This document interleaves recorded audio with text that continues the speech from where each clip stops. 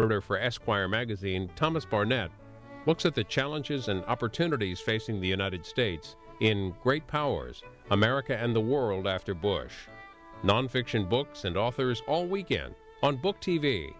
For the entire schedule, go online to booktv.org. The acting director of the Census Bureau today said the government anticipates spending more than $14 billion on the 2010 census. Those comments came during this oversight subcommittee hearing. The chairman is William Lacey Clay of Missouri. It's about an hour and a half. The Information Policy, Census, and National Archives Subcommittee of the Oversight and Government Reform Committee will come to order. Good morning and welcome to today's hearing. We will receive a progress report from the Bureau on its preparations for the 2010 census. We will also examine recommendations made by GAO for improvements needed to address the Bureau's operational challenges and discuss GAO's most recent report on the Bureau's overall readiness for conducting the decennial census. Without objection, the chair and ranking minority member will have 5 minutes to make opening statements, followed by opening statements not to exceed 3 minutes by any other member who seeks recognition. We will also recognize each side after the opening statements for 10 minutes each, in agreement with both sides. And without objection, members and witnesses may have 5 legislative days to submit a written statement or extraneous materials for the record. I will open with my statement and recognize our esteemed colleague, Mr. McHenry, for his opening statement. We are at a critical stage of preparations for next year's decennial census. This will be the Bureau's largest and most expensive census operation, costing taxpayers over $14 billion. The Bureau must use all of these resources to ensure an accurate, fair, and complete count on April 1st, 2010. As chairman, my mission is to help the Bureau to conduct the most accurate census in U.S. history. Last time in 2000, the census missed 3 million Americans and 1.4 million homes. Most of those were missed were poor, many were minorities, and the majority were from urban areas. And that's just not good enough. My standard is very simple. Everyone counts, and every person must be counted. The undercount is extremely damaging to states and local communities. It deprives them of proper political representation, federal formula dollars, and vital information. For every person the Bureau misses, their local community will lose thousands of dollars of federal funding for 10 years. And given the economic emergency we all face, no city or state can afford to miss anyone. The Bureau has less than 1 month to complete preparations for address canvassing. This essential operation will ensure the accuracy of its master address list, automation, and it will play a critical role in the success of the 2010 census. For the first time, addresses will be collected and verified using handheld computers. Today we will focus on the Bureau's progress towards strengthening its integrated IT systems and how they can reduce any risk that would jeopardize an accurate enumeration. I want to thank all of our witnesses for appearing here today, and I look forward to their testimony. We will also be joined today by our chairman of the Oversight Committee, Mr. Towns of New York, and the ranking member of the full committee, Mr. Issa of California. Thank you all both for joining us, and I will now yield to the distinguished ranking minority member, Mr. McHenry of North Carolina, for 5-minute opening statement. Thank you. Thank you, Mr. Chairman, and I want to congratulate you on attaining the chairmanship. It's certainly historic for Congress and historic for your family because your father had the same jurisdiction during his chairmanship, and I know that he's certainly proud of the legacy. Stop making me laugh. But it is a historic moment, and I certainly appreciate it. And I want to work in a bipartisan way with you to ensure all the things that you said in your opening statement. I concur, and I do have this hope that we can work in a bipartisan basis to ensure that all Americans are counted. I have the same concerns as Chairman Clay about the undercount. I am looking forward to hearing the Bureau explain their procedures for the undercount and the overcount. But back in 2008, the full Oversight and Government Reform Committee met to discuss the challenges and funding problems facing the Census Bureau and identify ways to facilitate a full and accurate count in 2010. Today, almost a year later, we have the opportunity to ask the Bureau exactly where they are in the preparations for the decennial census, where it should be, and how, with Congress's help, it can get there. The decennial census is a huge undertaking, the largest peacetime mobilization this country has ever seen. The data that are collected affect how government and businesses allocate their resources from the state level all the way down to the small towns and communities in my district and Chairman Clay's district and all across America. Therefore, it's important that the Bureau be as open and honest as possible about their preparation for a full count in 2010 and any associated problems that they might incur. And I think I speak for both myself and the Chairman when I say the subcommittee will not point fingers if problems exist. They always will with such a massive undertaking. And we'll certainly work with you to change existing plans, and we'll work with you early and often to make that happen. This includes letting us know about any funding needs that may come up along the way. Your Bureau recently received $1 billion in the stimulus, and another $2.7 billion is currently in the 2010-2009 omnibus before the Senate today, as well as appropriations for 2010. Congress has demonstrated its intent to ensure the Census Bureau has every resource it needs to conduct a full and accurate count. With a sufficiently funded Census Bureau, we can ensure a fair and thorough 2010 census that counts everyone and leaves no justification for using any accounting methods. Finally, I'd like to stress the importance of protecting the integrity of the census without manipulation from either party. I know that's rare to hear in Congress. Yesterday in a meeting, as was reported today, yesterday in a meeting with the Senate Commerce Committee leaders, Commerce Secretary-designee Gary Locke expressed his desire for a Census Bureau free of political pressure from the White House. And I'm encouraged by his comments and hope that President Obama accepts the Governor's wishes and restores control of the Census Bureau to the Department of Commerce. Following that, the next Census Director, who the President has yet to appoint and name, must also state his opinion on a nonpartisan and accurate census. Based on news reports, Governor Locke did express his intention to employ statistical sampling as a, quote, accuracy check. I am certain that during the Governor's confirmation hearings, he will clarify what exactly that means. And what it must not mean is that sampling will be used in any way to manipulate the census data for partisan gain. Chairman Clay and I share this goal to ensuring that every American, every individual in this country, regardless of any race or socioeconomic status or any locational issues or challenges or any other characteristic, is not counted. We want to make sure every American is counted. All ideas brought before the subcommittee to help us achieve this goal will be given thorough consideration, and I'm confident that together we can formulate a plan to ensure a full and accurate count in 2010. Thank you, Mr. Chairman.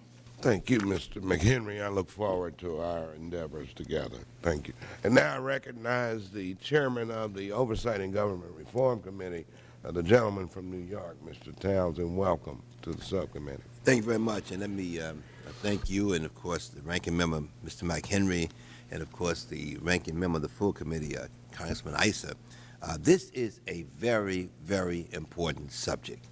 And, of course, the census is a top priority for the committee. And I will be following it very, very closely and will be willing to work with you to make certain that we are getting a fair and accurate count. There's no question that the census is a sensitive issue from a political point of view because it has a direct impact on how seats are apportioned among the states for this body and the House of Representatives. But my goal is for the committee to carry out its oversight work in a responsible, nonpartisan manner. I hope we can keep our focus on the management practices and making certain that they have enough staff to do the job that needs to be done, and let's not get caught up in the political stuff that really does not help us to be able to come up with an accurate recount. Of course, I look forward to working with you, Chairman Clay, Mr. McHenry, and of course the members of the committee as well as the ranking member in the full committee to make certain that this time we get it right. And I do believe that we can get it right, but it's going to require all of us focusing on accurate counting rather than the politics of the situation. So thank you very much, Mr. Chairman, and I yield back on that note. Thank you very much, Mr. Chair. And I now recognize the gentleman from California, Mr. Issa. Thank you, Chairman Clay. Since 1790, America has endeavored to count accurately all the persons in the United States. It's certainly today not as automated as we'd like in this coming census, but we have tools we didn't have in 1790. We don't have to go up river and check and see who heard that there was a trapper somewhere beyond the last station that anyone knew existed. So in many ways, we will have a more accurate count than we did at our founding. It is a given, though, that we will not have a perfect count. But since estimates begin after the account, it's critical that we have an actual count from which so many estimates are made of other materials. That's the goal of this committee. I can see that it's the goal of this committee on a bipartisan basis.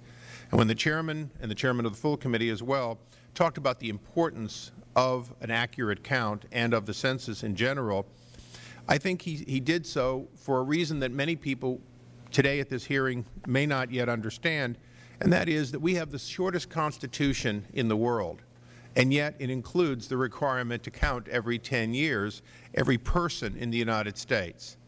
Not every citizen, not every voter, every person.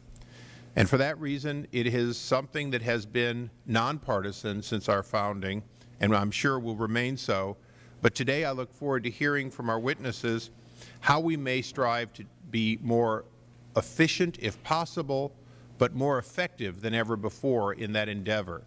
Because I'm sure that the man or woman up the river in 1790 didn't get counted for reasons of difficulty in getting to that count. And I'm sure there will be people like that in this decade, but I'd like to hear how we can reduce to the absolute minimum any undercount or error in counting. And with that, Mr. Chairman, I thank you and yield back. I thank the gentleman from California, and I appreciate your comments and your historic perspective on the census. and I now would like to recognize our colleague from Ohio, the gentleman, Mr. Driehaus, recognized for opening statement. Thank you, Mr. Chairman, and thank you very much for calling this hearing this morning. As has already been stated by the members, it's critically important that we get the count right when it comes to the census. And I happen to represent, Mr. Chairman, the City of Cincinnati in my congressional district, and the City of Cincinnati led the charge in challenging the count in the last census because we had so many people, especially in low-income and minority communities in Cincinnati, that were not counted. And obviously this is an issue that is near and dear to our Mayor, Mark Mallory, who has led the charge on behalf of the mayors of cities across the country to make sure that we are, in fact, ensuring an accurate count of all people, as has been mentioned by Mr. Issa. So I fully support the efforts of the committee, and I would like to invite you, Mr. Chairman, and the committee, if you're considering field hearings on the topic, to come on out to Southwest Ohio and Cincinnati. I'm sure our mayor would greet us with open arms, and we certainly want to make sure in Cincinnati that we have a fair count. So I thank you, and I look forward to the testimony today. Thank the gentleman for the invitation, and your mayor is a wonderful leader of that community, and we look forward to the visit. I want to recognize the gentleman from Utah, Mr. Chaffetz. Thank you. I just simply want to echo the sentiments of the chairman and of the ranking member, the idea and the notion that we have a fair and accurate count. I also want to express, and I hope it can be carried back to the men and women who will serve, be the foot soldiers, if you will, who will be out there participating in this census. I hope they understand the important duty that they take on, but also the thanks from their government. It's going to be tough, difficult work over a long period of time, but there is a great deal of appreciation to the men and women who will serve and spend their time, effort, and talents in order to execute this census in a fair and fair manner. Just please know that this committee, this body of the United States Congress, appreciates their service, and to all those who are serving this country for this very important endeavor. With that, I yield back the balance of my time. Thank you. I thank the gentleman from Utah for his opening statement, and I know that they have a stake in this upcoming census. I'm just glad to be counted on this panel, Mr. Chair. So, I recognize the gentlewoman from New York, Ms. Maloney. Thank you so much, Chairman Clay, for calling this hearing, and thank you also to Chairman Towns for attending, as well as Ranking Members Issa and McHenry. Thank you so much for being here on this important issue. Well, it must be the year before the decennial since the census is so much in the news. As Yogi Berra used to say, it's deja vu all over again. This is just like it was in 1999. We have press conferences, press releases, charges, countercharges, accusations, so the census must be next year. Today we have a hearing to see how the census is doing in getting ready for 2010. But this hearing is where the similarities to 2000 end. The controversies of the 2000 census were over the attempts by the scientists at the Census Bureau to use methods to improve a more accurate count. These were ideological differences over how to accomplish that goal. Today, we have a census that has real operational problems. A census that is facing many last-minute operational changes that have not gone through field testing to the extent that operational issues were field tested in 2000. We are not anywhere near the level of attention and testing that took place in 2000. Let's just look at one area, the fingerprinting operation. This was added just last summer by the Bush administration. Hundreds of thousands of applicants that Census will want to hire will have to be fingerprinted.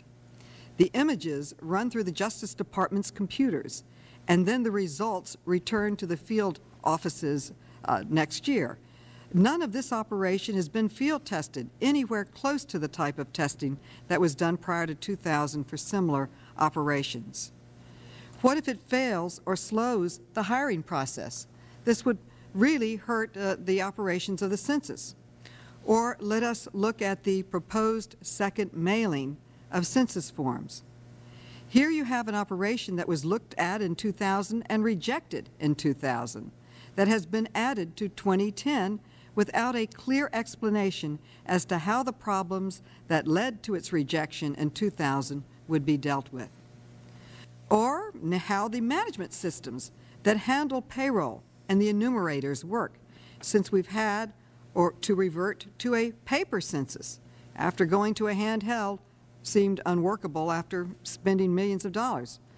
None of them have been given testing anywhere close to what was done in 2000.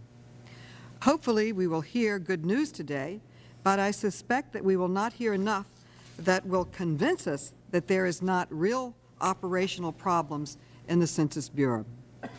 Mr. Chairman, as we look at the 2010 census in the coming months, I hope that you and the committee will also take the time to start looking at 2020, something I know that the General Accounting Office is already doing, as to how we can avoid this type of situation in the future.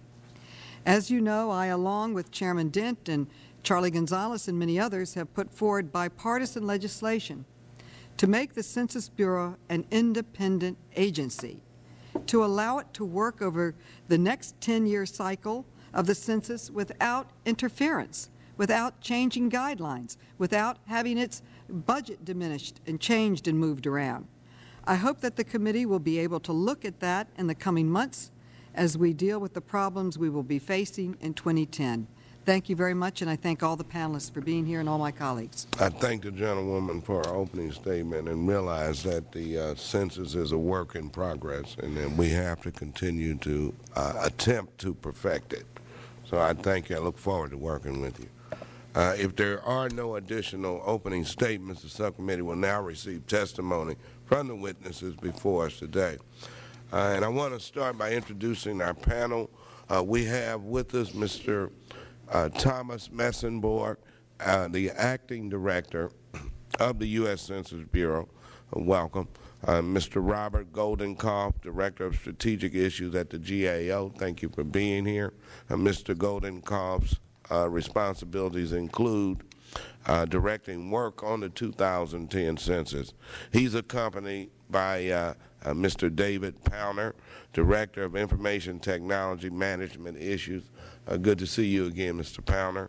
And last but certainly not least, Mr. Glenn Himes, who is the Executive Director of the Center for Enterprise Modernization at the MITRE Corporation. I want to welcome all of you all to our hearing today. And it is the policy of the Oversight and Government Reform Committee to swear in all witnesses before they testify. Would all of you please stand and raise your right hand? Do you solemnly swear to tell the truth, the whole truth, and nothing but the truth?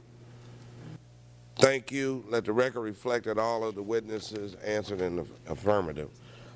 Each of you will have 5 minutes to make an opening statement. Your complete written testimony will be included in the hearing record. The yellow light will indicate it is time to sum up. The red light will indicate your time has expired. Mr. Messenberg, you may proceed with your opening statement. Chairman Clay, Chairman Towns, Ranking Member McHenry and Issa, and members of the subcommittee, I appreciate the opportunity to report on the Census Bureau's preparations for the 2010 census. The census is upon us. April 1, 2010 is only 392 days from today. I can report we are well on our way towards a successful enumeration. A complete and accurate address list is a cornerstone of a successful census. Throughout the decade, we regularly updated the address list we used in Census 2000. In 2007, we invited tribal, state, and local governments to review our address list for accuracy and completeness as part of the Local Update of Census Address Programs, or LUCA.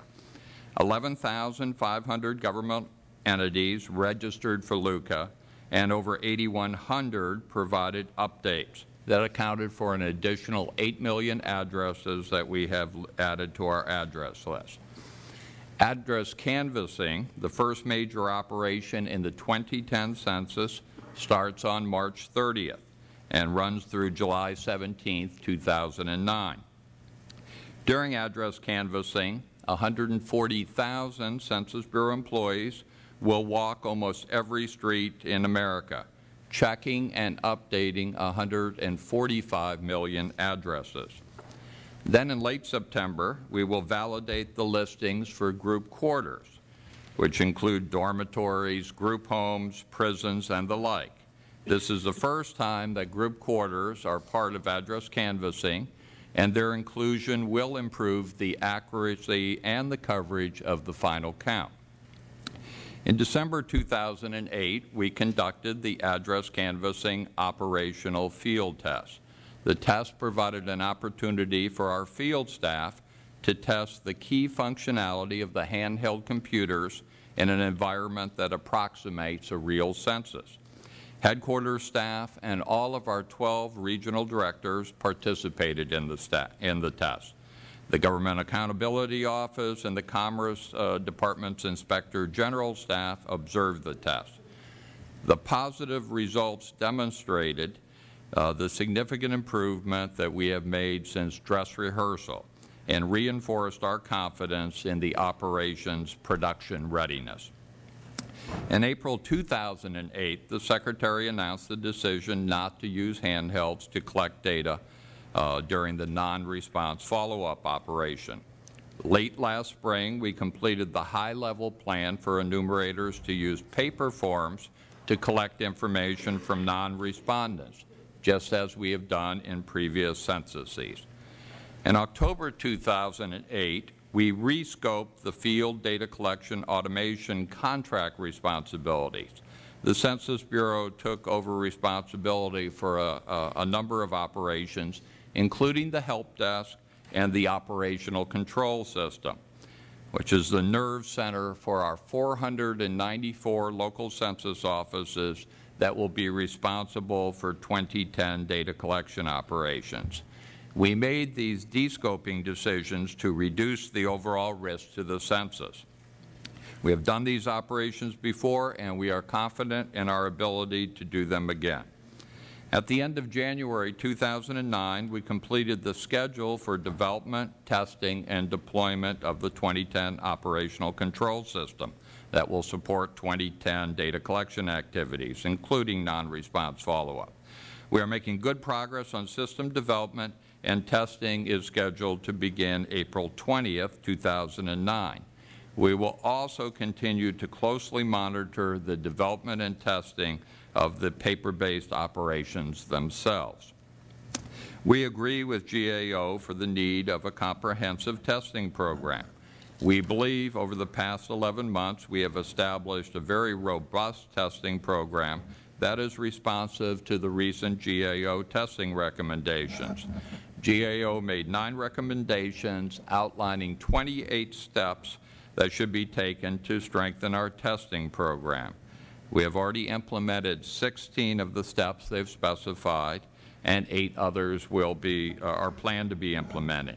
Of the remaining 4 steps, 2 of the steps take place later in the cycle, and we will implement them at the appropriate time. And an additional 2 steps, we're going to seek clarification from GAO about their intent on those. We're also taking steps to address GAO's concerns related to cost estimates.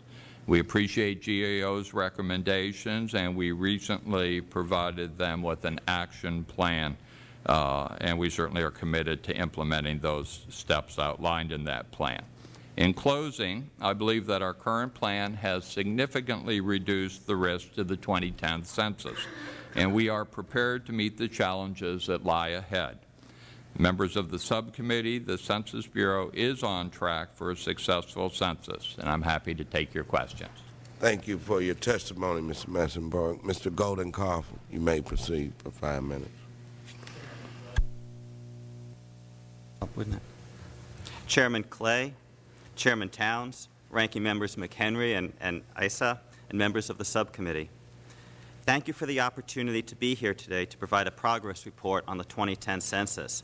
I'm here with Dave Powner, a director in GAO's Information Technology team.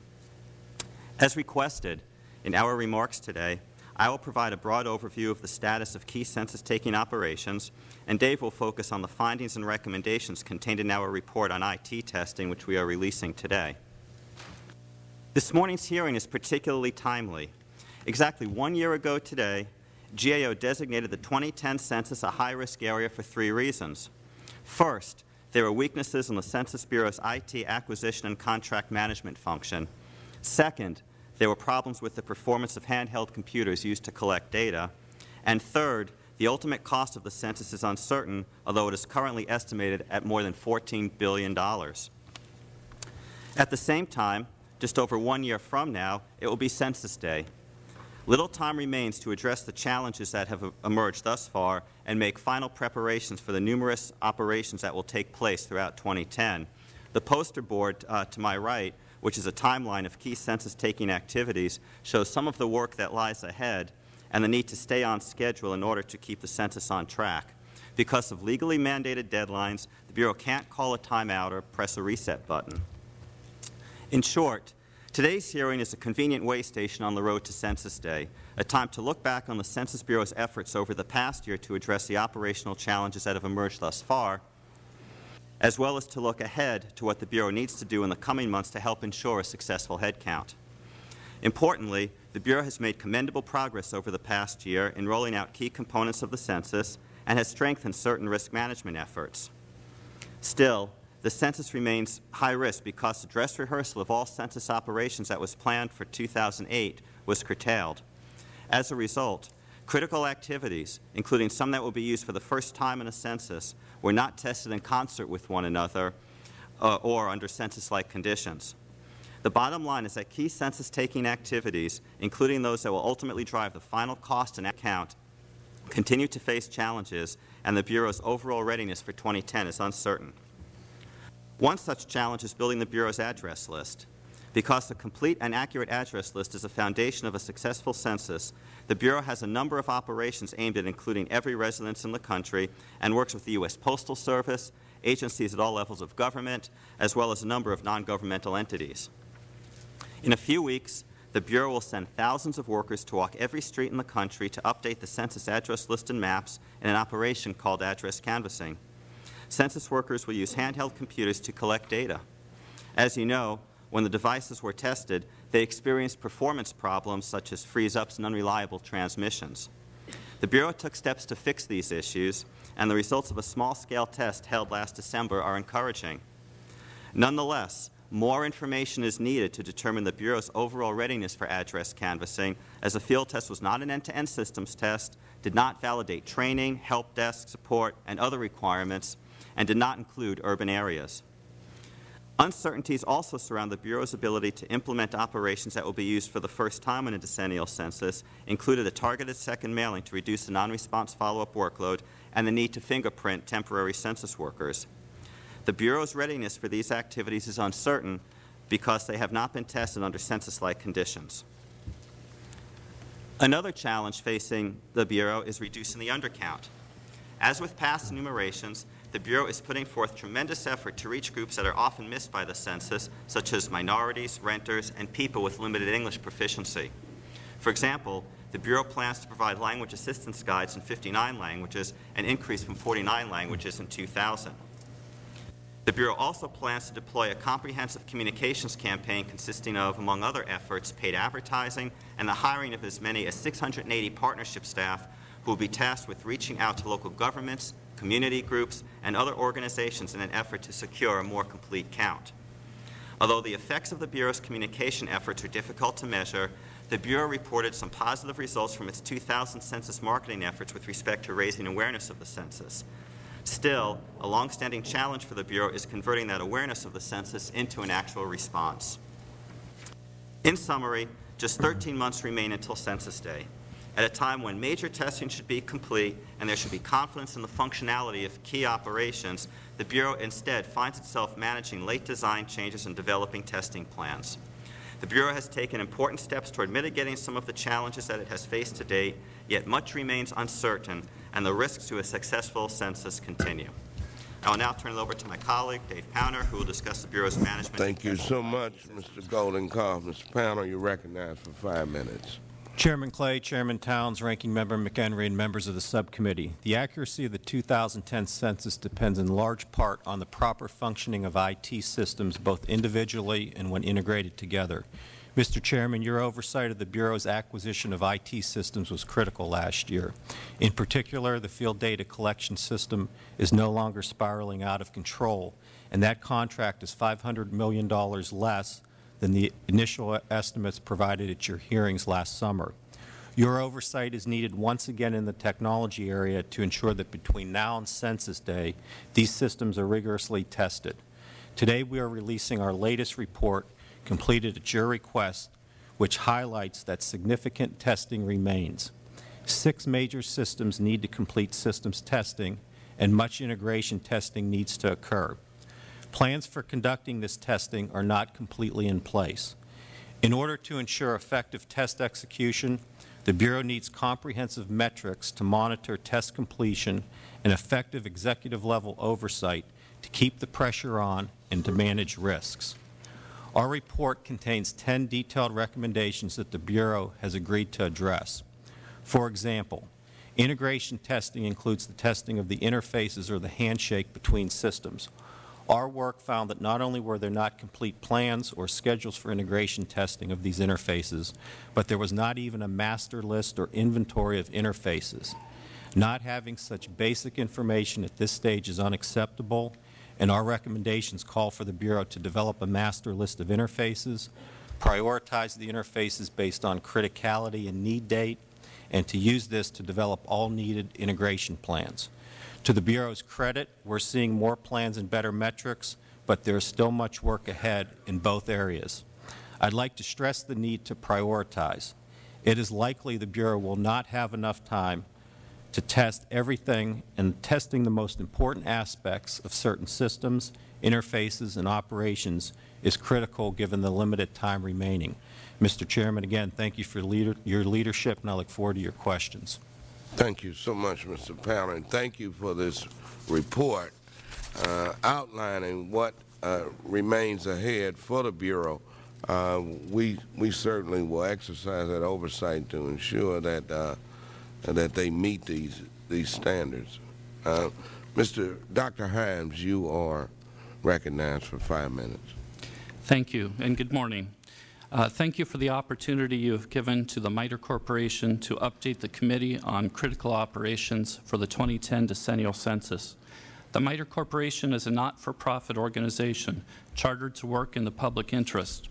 MITRE manages 3 federally funded research and development centers, or FFRDCs, one for the Department of Defense, one for the Federal Aviation Administration, and one for the Internal Revenue Service. Governed by Part 35.017 of the Federal Acquisition Regulations, FFRDCs operate in the public interest with objectivity, independence, freedom from conflict of interest, and full disclosure of their affairs to their respective government sponsors. It continues to be our privilege to serve with the talented engineers and other professionals who support the Census Bureau in its efforts to prepare and conduct the 2010 Decennial Census. We are pleased to report that since MITRE's last appearance before this committee in July, that the Bureau has demonstrated continued improvements in managing and overseeing preparations for the 2010 Decennial Census. These improvements include an increase in processes and tools to monitor program progress and to identify potential risks. We are also pleased to report that many significant issues with the Field Data Collection Automation contract have been resolved. Approximately a year ago, we expressed concerns about the cost, schedule, and performance risks for the FDCA program to the Census Bureau. A risk reduction task force established by the Secretary of Commerce and the Director of the Census Bureau recommended a rebalancing of work from the contractor to the government. The goal was to enable the contractor to focus on the software and system necessary to perform the address canvassing operation. Based on our observations, it appears that the rebalancing has achieved its intended effect, and the risks to the address canvassing operation are substantially reduced. Although the rebalancing was essential, much of the progress is due to positive steps by the Census Bureau's FDCA Program Management Office and the contractor's development team. Both organizations should be commended for establishing an effective working relationship and overcoming the large challenges they faced in the past year. Although we are cautiously optimistic about the address canvassing operation, risks remain within it and other operations for the 2010 Decennial Census. These risks are natural for such large programs.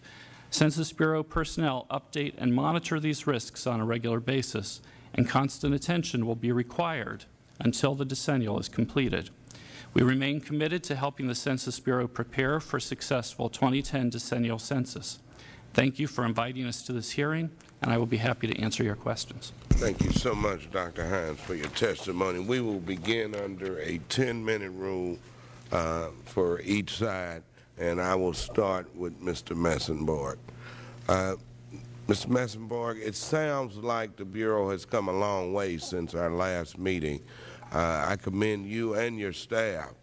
A lot of the work was inspired by GAO findings.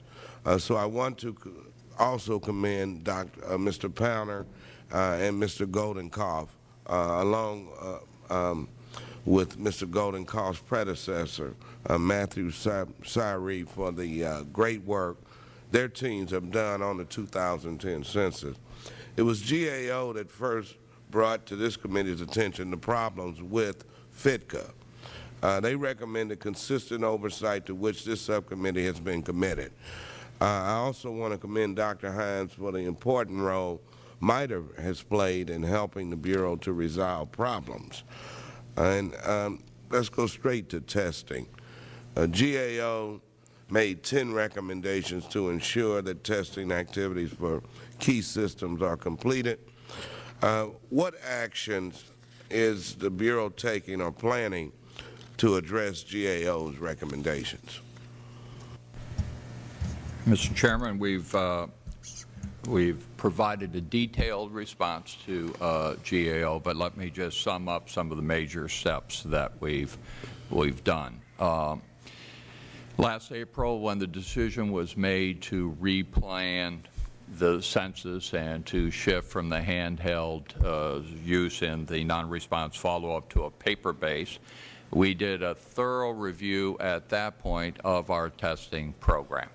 We did an inventory of the testing, and we found some data gaps, and then we addressed those by adding additional tests. We also, later last year, appointed a testing officer with responsibility over all testing for the decennial census. And we've made testing metrics a key part of every operational review. So we look at the census, we have about 51 key operations that we're doing, and those are things like non-response follow-up. We have 25 systems that those operations interact with, and we have 244 interfaces between systems. So late last year, we also have appointed an integration manager who has responsibility to make sure all of the activities that we took out of the FITCA contract now will fit together and will be integrated. We clearly face some challenges given the de-scoping of the census. So we took over about 11 key paper operations. And I think we are being responsive to Mr. Powner's comment of trying to prioritize. So we're implementing what we would call a thread test, and those are key activities within a process. For example, our first focus is on non-response follow-up and group quarters evaluation. Testing on those activities in the operational control system will begin on April 20th. We think those two operations test a huge amount of the functionality that we'll use in the other 9 operations. Okay, let me stop you right there. Okay. Let me ask you, in the report, GAO stated that in May 2008, the Bureau established an inventory of all testing activities specific to all key decennial operations, but that the inventory had not been updated since that time. What is the current status of testing activities for the 2010 census? At this point, we do have a comprehensive inventory of all of the testing that we need to do. Given the time constraints that we are under, there will be some operations that we have performed in the past that we will not test as thoroughly on as we will some of the new activities. Where is the Bureau on the development of the operations control system for paper-based operations? Okay. At the end of January, we integrated the schedule for the operational control system that will control 11 paper-based operations in the census. We integrated that into the master activity schedule. So that is done, and we do have a detailed plan at this point and schedule for what we're calling Release 0. Release 0 will focus on the non-response follow-up and the group quarters enumeration. Then we'll follow with a Release 1, which will take on additional operations such as remote Alaska. So I believe we have a detailed plan that we can move ahead, and each one of those releases will have testing as part of the sign-off. And at what date certain can we expect you to report to this subcommittee that adequate plans for total end-to-end testing are in place?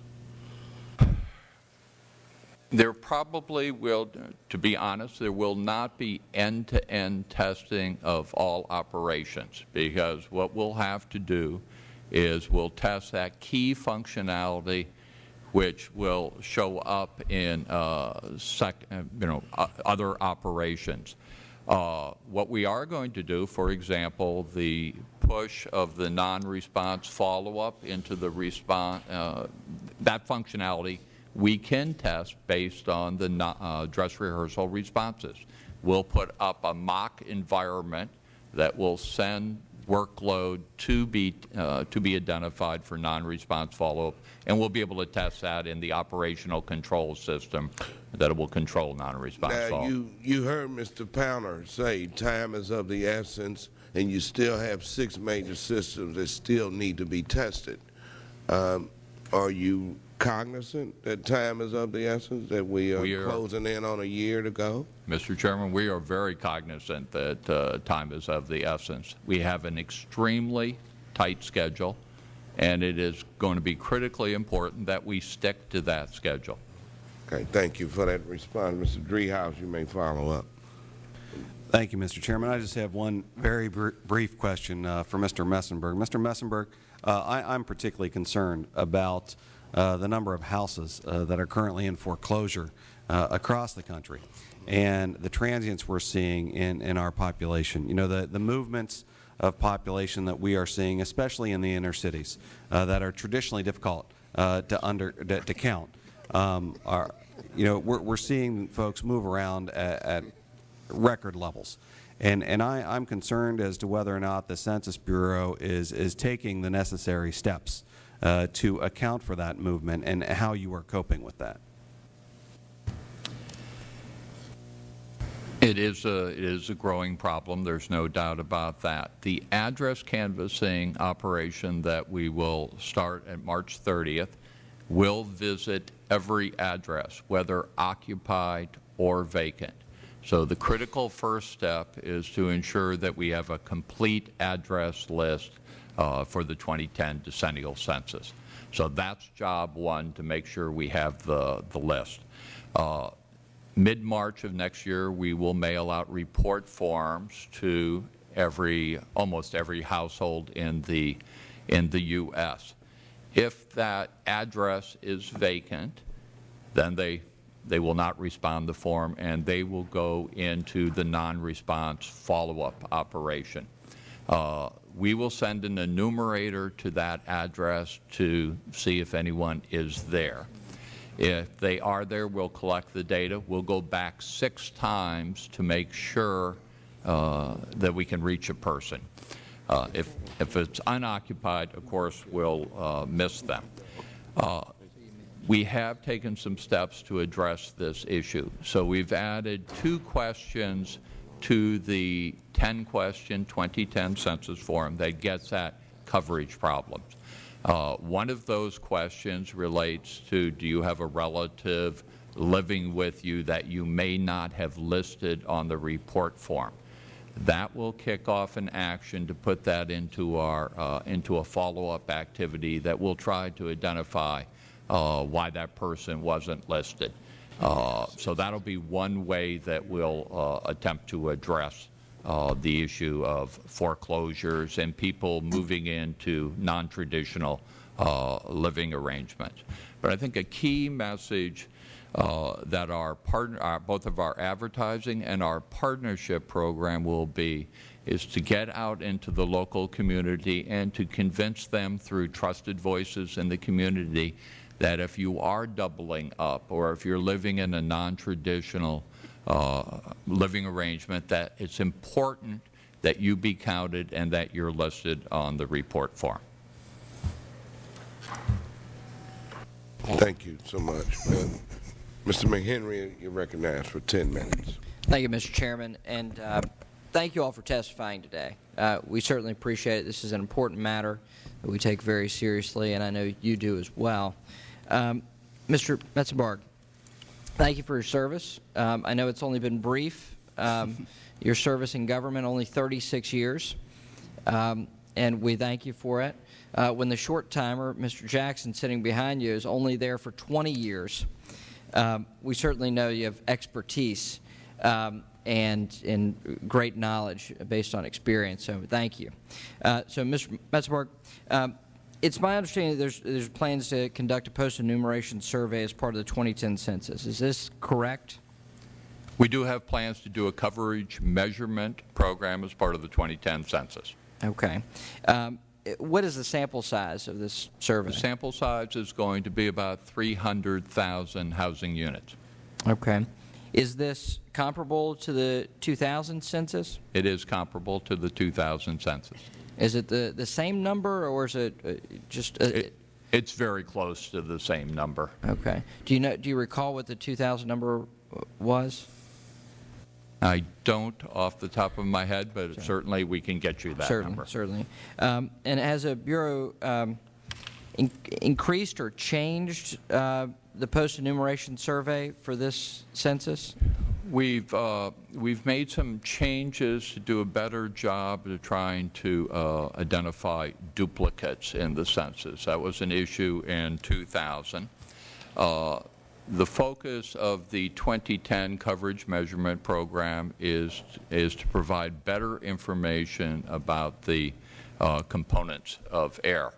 So we'll be providing data not only on the net air, but also components of air, such as duplicates, omissions, and so on. Has this been changed in the planning process, or is this a change from the 2000 census? This has been the plan during the entire decade. Okay. Okay. And how does a Bureau intend to use the post-enumeration survey? You outlined generally, but we're using this primarily to provide measures of the air and as input to improving the 2020 decennial census. Okay. And is there any thought that the Bureau would use this survey to adjust or change the 2010 count? The plan does not include any plans to use the coverage measurement for adjustment. Okay. Is there any other thoughts to that, or any other considerations to that? Not in our current plan, there isn't.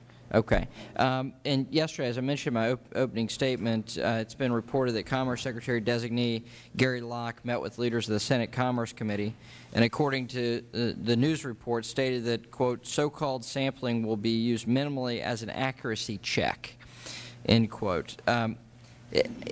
I believe he's referring to the post-enumeration surveys. Is that how you'd read it? Well, the coverage measurement will provide estimates of the number of housing units and the number of persons. Then you'll have the apportionment number also. But I'm not sure what Governor Locke had in mind. Yeah, it's hard to impute from politicians what they mean. So that would be somewhat in keeping with what you've outlined, just as a survey to check the accuracy. Okay. Now, in terms of a fair and accurate census, what's your definition of a fair and accurate census? Well, we see job one is to count everyone. And we see an expanded advertising and partnership program as a key part of doing that.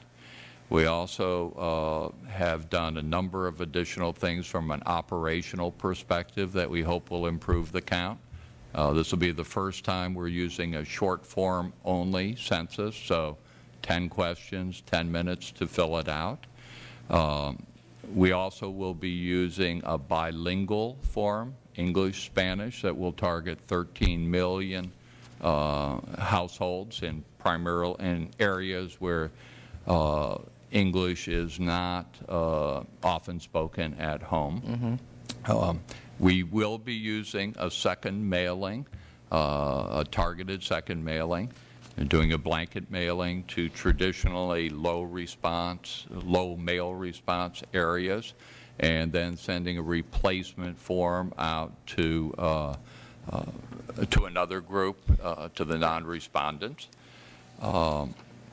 And we hope and expect that a much more robust partnership program will get the message out to the local community that it's critical to participate in the census. So in short, do you believe the Bureau's main goal for the 2010 census is to count every person once, only once, and at the right place? That's always been our goal. All right. And so that means a count, not an account of people. That means an exact enumeration and counting. We will make every effort we can to get a response, an actual response back from every household in the U.S. Two of the greatest challenges, you've mentioned this, and I'm glad the Bureau has really thought through the undercount and overcount numbers, and appreciate the fact that you have programs directly focused on the undercount. And would you describe the challenge of the undercount and the overcount as one of the most challenging of the challenges the Bureau faces in the 2010 census? Well, I think it would be clear getting people to participate is the biggest challenge. So missing people is, in my mind, a more significant challenge than addressing the duplicates. We've done both things. We've added 2 coverage questions to the 2010 census. One's to help us get at undercount, where someone incorrectly or mistakenly left a person off the report form that should have been on the report form. And we have added another question to help address the overcount, where someone may have included, let's say, for example, a college student that should have been counted at the dorm where they spend most of their time. Okay. So there are 2 questions there, and answers to those questions will generate a telephone call as part of our coverage follow-up operation to try to gather more information to get the person counted in the right place. Well, you know, I think we all understand the sensitivities of ensuring that undercounted communities and people are, you know, focused upon and ensure that we actually get them counted, which takes a lot of effort, a lot of resources, and we want to be of assistance to that with you and the stakeholders in this. And with that, I'd like to yield the remainder of my time to the Deputy Ranking Member, Congressman Westmoreland from Georgia. Thank you, Congressman McHenry. First to Mr. Goldencoff and Mr. Browner. You know, I've been in quite a few of these oversight hearings, and I've seen a lot of reports from the GAO, and I've never seen one that said y'all are doing a great job. You know, so I know that y'all do a very good job. But this comes pretty close when it says that there are no new recommendations. Now, is that because you didn't go in and look at everything again, or are you just going on a past report? Either one of you. I think what you're referring to is our testimony today, and the reason that there were no new recommendations is that all our recommendations are, okay. Can you pick it? Okay. Maybe if you move it closer to you, Mr. Goldencoff. Okay. Sorry. I think what you're referring to is our testimony where we said that there were no new recommendations. That was just because our testimony was based on previously issued work, most of which did contain recommendations. Okay. And so one of those Congressman Westmoreland, I just want to be clear. Okay. We're releasing a report today on system testing, so not to disappoint, we have 10 new recommendations today that we're releasing for the first time on testing. Okay. Okay. One of the other things that you had talked about was the complete and accurate address list. Is that correct? That's correct. When do you think the best time would have been to get a complete and accurate address list? It's something that goes on throughout the decade. The Bureau is constantly working with the Postal Service through the Postal Service's delivery sequence file to update the address list. And now, as was already mentioned, or starting in April, the Bureau will go out and actually walk every street in the country to verify on the ground housing units, occupied housing units. And it's a difficult task because it's not always clear what meets the eye. You know, there could be several families living in there, and so you really have to go within 6 inches of a house sometimes to see double doorbells, 2 names on a mailbox that could indicate that there might be somebody living in the basement or in the shed in the back. So it is a very challenging task. I understand, but the reality of it is, I guess, the last address check is going to be the most accurate. And all the, you know, to me, at least the Census Bureau, from information and testimony I heard today from Mr. Mossenborg, is that they have asked local cities and counties and others to do that, and they're trying to make sure that the information that they have before they do the mailing is also the most recent and most up-to-date and the most correct information. Would you agree with that? That is correct. You need to do it as close as possible to Census Day, but at the same time allow for the updating to take place so they can do the mail-out. So there needs to be some buffer in there. Thank you. Thank you. To Westmoreland. My friend from New York, Ms. Maloney, is recognized for 5 minutes. Thank you, Mr. Chairman. I'd like to ask the representatives from GAO to respond to the earlier question on whether or not the operational testing on payroll, personnel changes, etc., were up to the systems of 2000. Are they at the same level? Are you pleased and agree with the prior answers to this question that operational testing was correct in place and happening to the degree that it should to make sure that our systems do not falter or fail? No, I would disagree with that. You know, one of the issues is that there was no dress rehearsal, and the dress rehearsal, as the name implies, it's essentially a test census under as close to census-like conditions as one can possibly get without actually conducting the census. And so, because it was curtailed, what was done during the dress rehearsal was fairly limited. There were certain operations that just weren't tested, and so the Bureau is going into 2010 now with conducting the actual census, in some respects flying blind. That, for example, there was no load testing. The number of, there's millions of forms, millions of pieces of paper need to be processed, and the Bureau never had an opportunity to test under, in a lot of cases, anything close to a load test of what would be a simulated census. Well, so it really fell quite short of that. What are the contingencies if these systems falter or fail? What are the contingencies? In some cases, well, the Bureau, if it starts falling behind, the Bureau has been good in the past with workarounds and patches.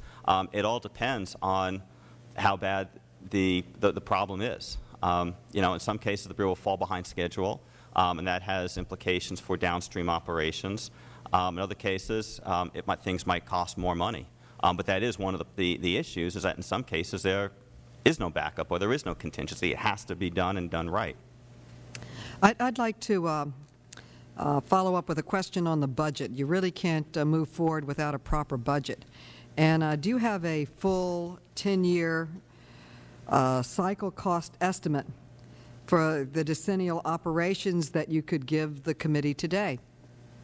Mr. Messenger. Yes, our expectation is the life cycle cost is going to be between $14 and $15 billion for the decennial census. If I could, I'd like to just respond briefly on the payroll system. The decennial applicant payroll system is up and running. So this is the key tool that we use to process applicants and then to pay them. So at this point in time, we have over 1 million applicants in that system. We're actually only going to hire about 140,000 people for address canvassing but the demand for jobs has been so huge that we've had over 1 million applicants. And right now we've got about 10,000 people that are getting paid through this system. And in another couple of weeks, that will jump up by about 140,000. How much money were you given in the stimulus plan? We were given $1 billion. $1 billion? $1 billion. And what are your plans for spending the additional money you were given in the stimulus plan? The whole focus of this is to do as good a job as we can improving the count. And the bill language directed us to focus that money on enhanced and improved advertising and partnership activities, and that certainly is our intention. We also hope to invest additional monies in our coverage follow-up operation, adding about another $1 million to the workload, and then the remainder of the funds would be there to support key 2010 activities.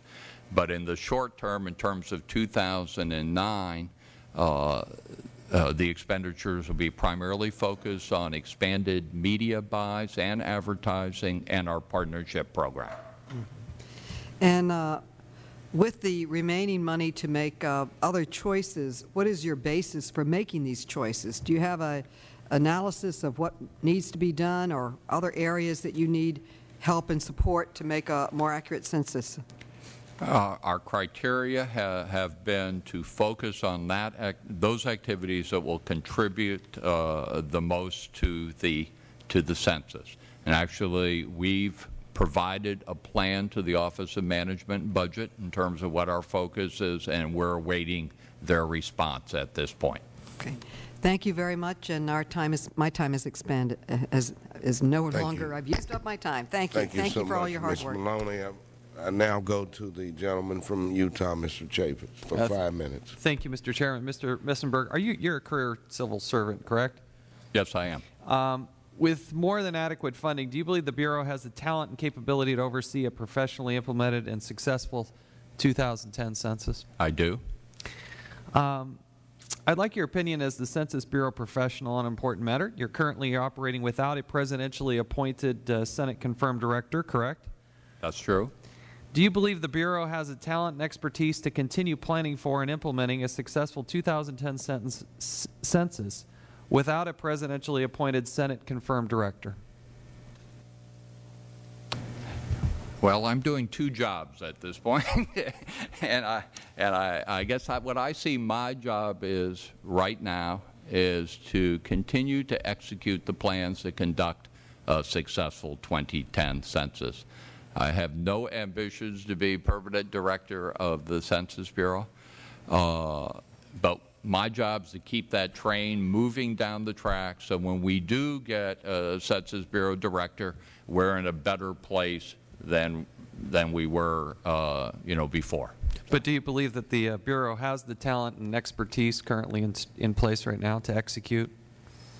I believe we have the talent to keep the train moving down the track. I'm not going to take a position whether we should have a director or not have a director. We've always had a director, and I think a director would be useful for us.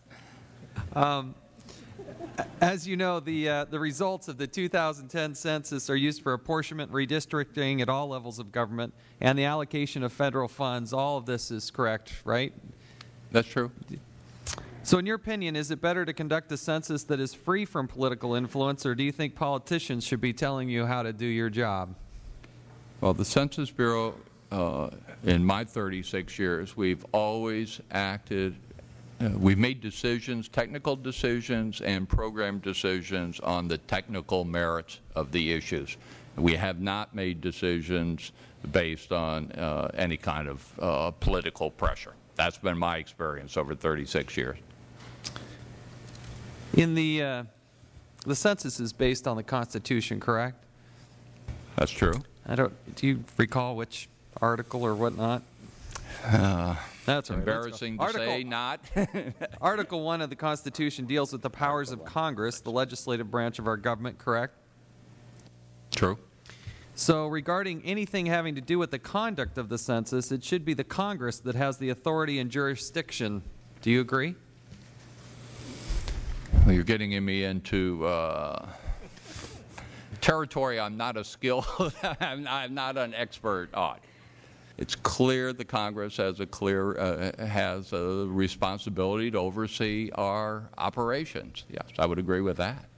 How will the Bureau protect the integrity of the census from outright fraud? I'm sorry, outright? Just outright fraud. What protectors are in place to make sure that that doesn't happen? We have a whole series of quality control operations that we have in place that check the operation. So, for example, when we start address canvass, well, I'll give you a better example. Right now, we are about 90% done with the large block enumeration, and after that, now we've started to send QC people, other enumerators out to check the quality of that work. And that is the test. Every operation that we do will have a QC operation attached to it. And that is going to be, that will be one check.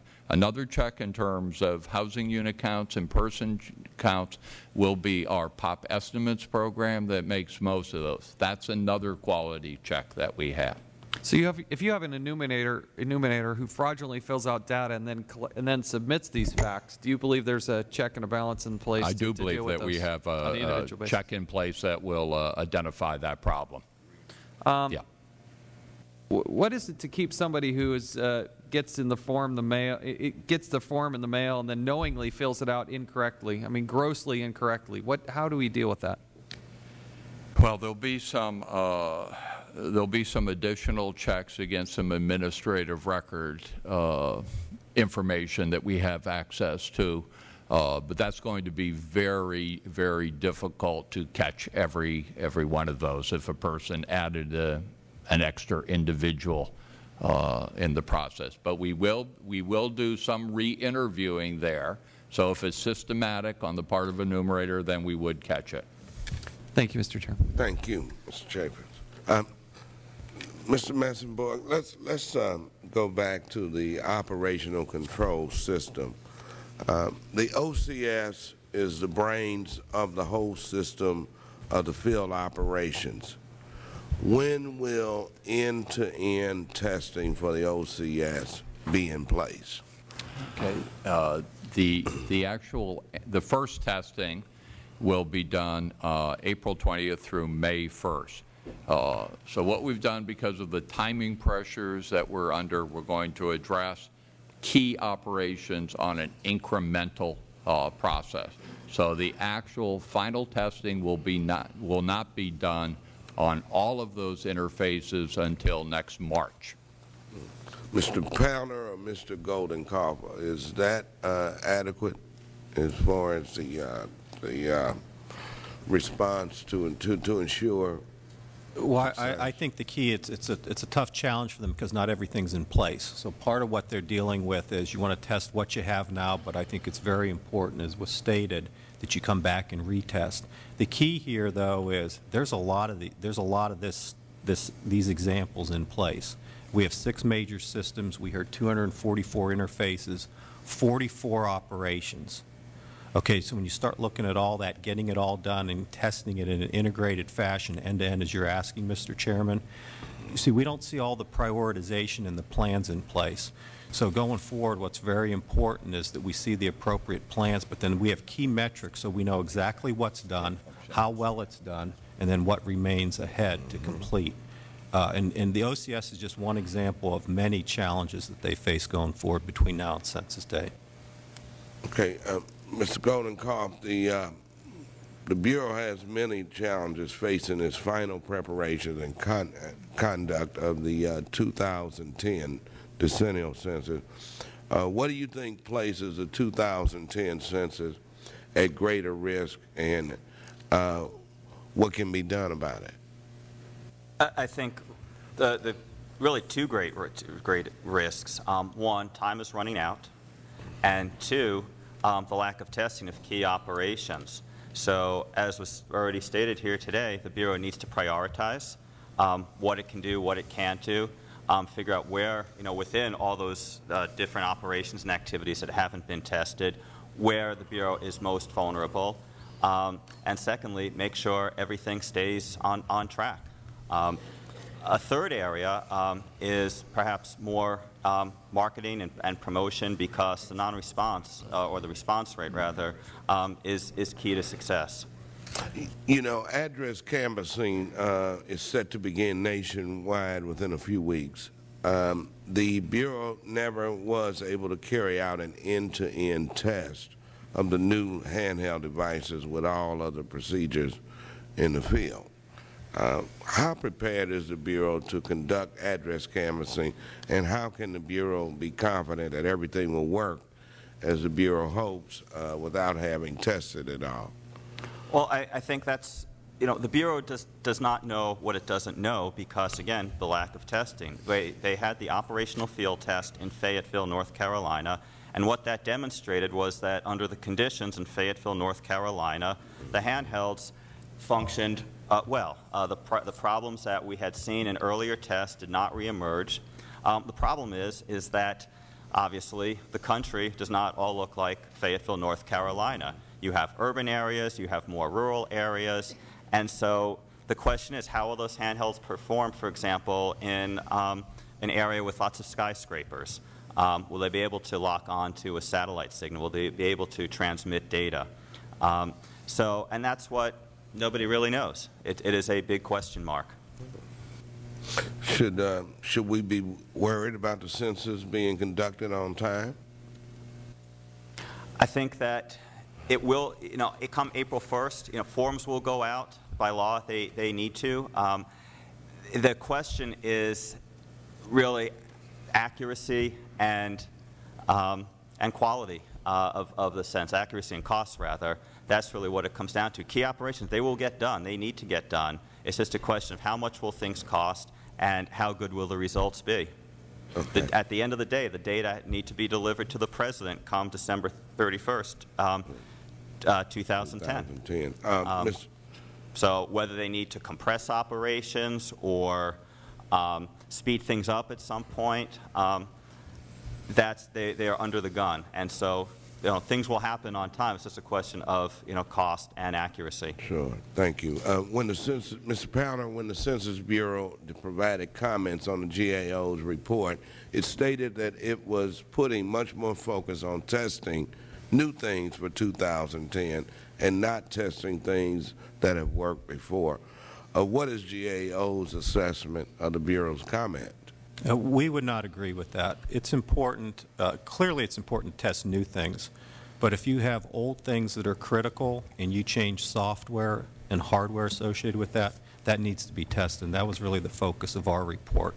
It's really based on a prioritization. So the prioritization might be new things, but it could very well be older things also. Thank you for that response, and I will recognize the gentleman from Georgia, Mr. Westmoreland, for 5 minutes. Thank you, Mr. Chairman. And just following up on some of the comments that the gentleman from Utah had, Mr. Morsenberg, what quality controls are you going to have on these enumerators? We, gentleman from Utah questioned about them filling out the forms wrong, but what kind of quality controls do you have on these enumerators? Okay, every major operation we have a QC activity related to that.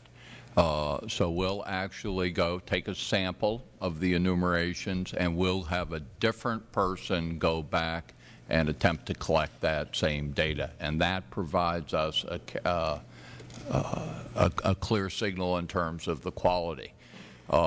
If there are issues related to a specific interview, we call that operation a re-interview operation to identify problems.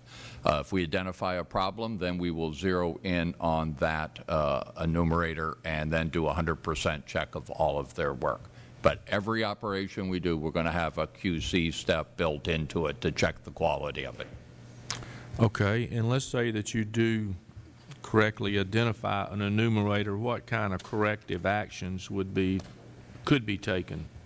They could be terminated, and certainly they would be out of the enumerating business as soon as we identified that. Okay. I know that the Bureau, as you've mentioned, will automatically mail a second census form to these traditionally, I guess, hard-to-count areas or the no response.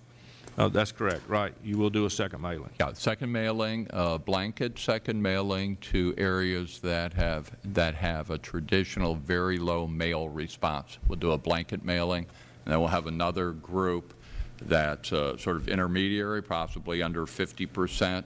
Then we will mail the non-respondents. The households that hadn't returned a form will get a form there. Okay, so you feel comfortable that you're going to hit these under response areas very well with a second mailing? We've tested the second mailing during the decade. We used it during the dress rehearsal. We're confident that it will be beneficial. So you believe the second mailing is going to enhance your response? Yes. How will you ensure that the data capture isn't wrongfully counted twice for those that return forms from both mailings? Now, what's your system in place there to check that? Okay. In terms of data capture, forms will be returned and go through one of our automated 3 data capture systems. They actually do OCR on the forms. Then we will do a matching operation. Every form will have a unique 22-digit identifier on that. If we can't match, that generates a whole host of additional investigative work. Okay, so we have an automated process to make sure that we are not getting duplicate returns in. Thank you. And Mr. Goldenkoff, do you believe that because of all the stuff that we've been hearing in the news about we need a director, we don't have a director or whatever, you and Mr. Prowler, do you believe that the Bureau has the right talent in-house to oversee this 2010 census? The Bureau employees, they are extremely dedicated, extremely competent, and they have lots of experience. The concern is that here it's getting, with 10 yards to go until the goal line, Census Day, there's no permanent quarterback in place. And the other issue to consider as well, not only who's calling the shots, who's being held accountable by Congress to the American taxpayers. This is also the time when the Bureau starts planning for the next census, the 2020 census. And so you need somebody in place who will who be responsible and held accountable for that as well, and making those sorts of decisions. So clearly the competency is there. There's no question about that. We've seen it in past decennials. But we need someone who is a strategic leader and someone who is, goes through the conventional selection process. Okay. Given that this short form, and it's only a short form for the census, do you think that better equips the Bureau to conduct this census than in previous? Most definitely. It should improve the response rate because it's less burdensome than having a short form and a long form. I mean, back in 2000, studies have shown that the response rate to the short form was higher than to the long form. So, you're more willing to spend 10 minutes than 40 minutes on the long form. So it makes it a little easier for them to fill it out. That is correct. And probably not as deep a questions or personal questions as it was. But is my time up, Mr. Chairman? Yes, sir. Thank you, Mr. Westmore. I recognize the gentleman from Utah for 5 minutes. Thank you, Mr. Chairman. Mr. Pounder, do you believe that there's enough talent to oversee and conduct the 2000 census? From a technology point of view, and for 2020, the Census Bureau needs more IT talent on board, clearly. If you look at what happened last summer with the FITCA problems, fortunately we have organizations like MITRE. They hired some external folks to come in and help at executive levels. Going forward, there's folks that are trying to do a good job there right now, but going forward we need more IT talent internal to the Bureau. To, like previous decennials, the Bureau is using paper and pencil for non-response follow-up. But unlike previous years, we've had better maps for enumerators, a targeted second mailing of the census form to the hard-to-count areas, and likely a better applicant pool from which to hire these enumerators. Shouldn't all these factors lead to more accurate census? Yes, they should lead to a more accurate census. You can handle the non-response follow-up workload faster, which is important because it reduces recall error. So all those things you mentioned should lead to that direction. And if you could just summarize for me again real quickly the major hurdles that you see, and if any of these hurdles, what the consequences would be if we aren't able to overcome those hurdles. Well, first, time is running out. There's just no time for missteps. There's no slack in the schedule. So to the extent that challenges or glitches emerge and those things are inevitable, something comes up in testing, there's not a whole lot of time left to figure what the workaround is. Secondly, the population is complex, demographically complex. And so, as we said in my statement, that a key challenge is converting that awareness of the census into an actual response. The Bureau has been very good in terms of getting the word out. People, 90% of the population or so, is typically aware of the census, but the actual response rate is much lower. So that would be another hurdle. Would you concur or disagree that the census is rooted in Article 1 of the Constitution, which enumerates the powers of the legislative branch? Oh, I will pass on that one. I guess the question is, who do you believe the Census Director reports to? Well, legally, to the Commerce Secretary. That, I believe, is in statute. And is it your experience from past decennials that the Director often briefed the President but never, quote-unquote, reported to him? Well, I mean, for what we've seen in news accounts and also from some experience during the Bush administration, there was some contact between the Census Director and the White House, OMB, and that's not necessarily a bad thing. I mean, it was reported here today. The census, but communication is a little different than actually reporting right, to. And they're two different things. It's one thing for the White House to be aware of and make sure that the census stays on track, but that is not a reporting relationship. But in terms of holding the Bureau accountable, it's a very powerful tool to have White House involvement. The thing is that the White House, it has to be that right balance between focusing on management and operational issues versus the science of the census. You don't want the White House or any political influence on the science of taking the census. Very good. Thank you, Mr. Chair. Thank you, Mr. Chairperson. Just one question for Dr. Himes. You know, the Bureau is working with MITRE on mitigation plans. What are your greatest concerns about timetables and the plans? So I think, again, our greatest concern would be those that GAO has put together, that the time to test and verify where the systems are working, particularly from a system view. So we think that there are tools in place that give Census better insights into the status of their systems than they've had in the past, and the people that are working on them have substantial experience, but it's still a fairly large burden considering the amount of time remaining to track that whole activity end to end. Thank you so much for that response, Dr. Himes.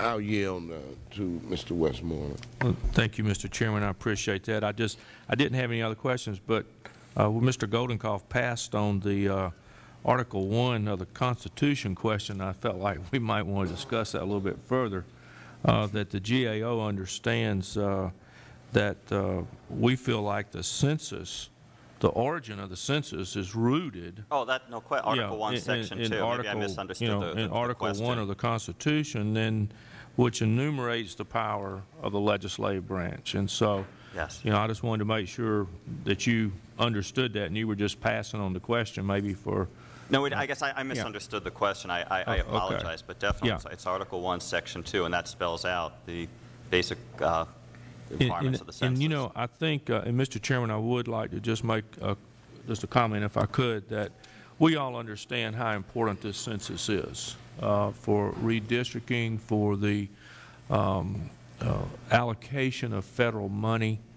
And I'm very pleased with the testimony that we've heard today, because I think that everybody on that panel wants to have an accurate count, an enumeration of everybody in this country, people who were here at the time of the census. And so I think that's the reason that, you know, there's been so much about, you know, whether the White House wants to have it reported to, or the Commerce Secretary, there is or is not a director. I feel very confident from just the information I've heard from the Census Bureau and the acting director there, and from the GAO and the things that they've looked at, that this process is going forward about as well as it could, and that there's been a lot of hard work put into it. And so I think that the reason there's so much going on right now is everybody wants to make sure that every person is counted. And so I appreciate all of you coming. I want to thank the chairman for having this hearing, because I think he recognizes the importance to each and every one of us, and the fact that we get a very accurate count. And so with that, Mr. Chairman, I'd yield back to balance my time. Thank you, Mr. Westmoreland. And you know, in conclusion, let me thank the witnesses for their testimony today. If I could ask just one. Oh, you have another question? Yeah, I'm sorry. Okay, I'll yield to Mr. McHenry. I'm sorry, Mr. Chairman. I just wanted to get this on the record, Mr. Metzberg, from the Census Bureau's perspective, and I'm sure these are questions you'd like to answer. Any and all the information obtained from the census forms cannot be used for any other purpose, including tax or law enforcement purposes. Is that correct? That's correct. Okay. Many of us have received feedback from our constituents regarding privacy concerns. Obviously, very much in mind today, especially. But information given by people to the Census Bureau is confidential by law. Is that correct? By law, by Title 13. All right. And the main challenge is, well, getting people to respond is one of the main challenges, yeah, as you mentioned. So is there, because people maybe have a mistrust of government, what efforts are you taking to ensure that that people know that any information given to them is kept only within the Census Bureau and not shared with any other government agency, department, or any other individual? Well, that information will be on the report form that everybody receives, but probably more importantly, it's going to be a key focus of our advertising message and our partnership program. So it's one thing for the Census Bureau to tell people it's confidential. In the hard-to-reach segments of the population, our partnership program is aimed to get a trusted voice in that community to tell people that live in that community. And our partnership specialists will be hired from the community that they're working in, that you can trust the Census Bureau that they'll hold your data confidential. Certainly. And finally, if you and your staff could prepare a follow-up for this. This is too long of a question. Our time is short. I'd like to know the Census Bureau's full plan to minimize the undercounts and overcount. And I know you already have plans in place, but if we could receive that, I think that would be important for committee members to hear the full breadth and depth of your plan, and so we can also see ways that we can engage other stakeholders. Certainly. And thank you all, and thank you, Mr. Chairman. I certainly appreciate it. Very good. Thank you. And the first major operation of the 2010 census, address canvassing, begins on March 30th.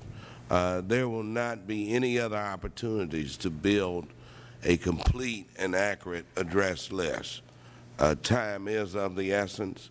It is critical that the Bureau work with GAO, MITRE, and use every resource available to get this right.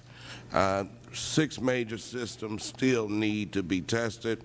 The life cycle cost estimate needs to be validated, and testing must be prioritized. Let me thank all of the witnesses for coming today, and thank the members of this committee for their singular focus and their commitment to seeing that the 2010 census be successful. And on that note, this hearing is adjourned.